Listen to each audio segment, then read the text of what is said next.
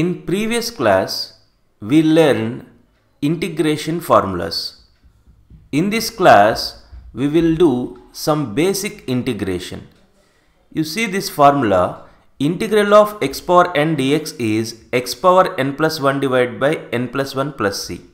This formula holds good only when n is not equal to minus 1. You see, integral of x dx, integral of x dx, x can be written as x power 1. So, by using this first formula, what is integral of x dx?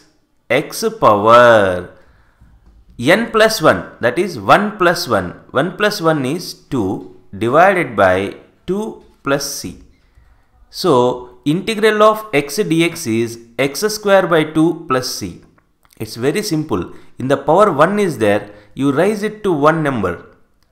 For example, you see this second one, integral of x square dx. What is integral of x square dx from this formula? X square. You raise its power to one number. X power 3 divided by 3 plus c. Similarly, integral of x power 100 dx. Integral of x power 100 dx is x power 101 divided by 101 plus c. It is very easy to understand. We are applying this first formula. Integral of x power 20 dx. X power 20 dx. Yes, please say what we will get. Very good. X power 21 divided by 21 plus c. Now, you see the second box. Integral of 1 by x power n dx. We learned that this formula is minus 1 divided by n minus 1 into x power n minus 1. This formula holds good only when n is not equal to 1. So, you see how to apply this formula. Integral of 1 by x square dx minus 1 divided by n minus 1. n minus 1 means what? 2 minus 1. 2 minus 1 is 1 into x power 2 minus 1. 2 minus 1 is 1 plus c. This is nothing but minus 1 by x plus c. Integral of 1 by x square dx is minus 1 by x plus c. Similarly, integral of 1 by x power 10 dx. Very simple. In the numerator, first what we will write? Minus 1 you write. It comes to the denominator, you reduce one number here. 10 is there na? So what we will write? We will write 9. 9 into x power 9 plus c. We use this type of integration very frequently while doing exercise problems. Integral of 1 by x power 5 dx. Integral of 1 by x power 5 dx. What will write? Minus 1 divided by, here 5 is there, now reduce one number. 4 into x power 4 plus c.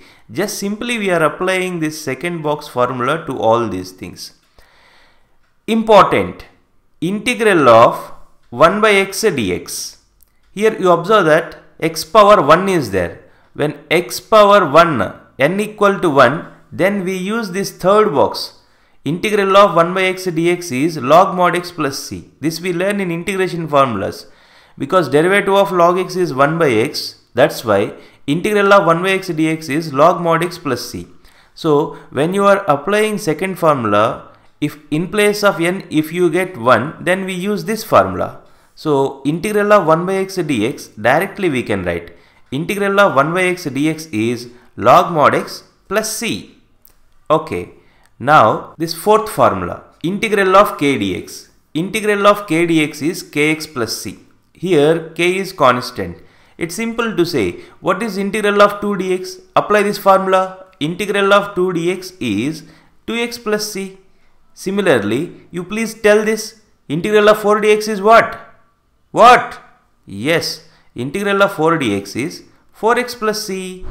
Integral of k dx is kx plus c.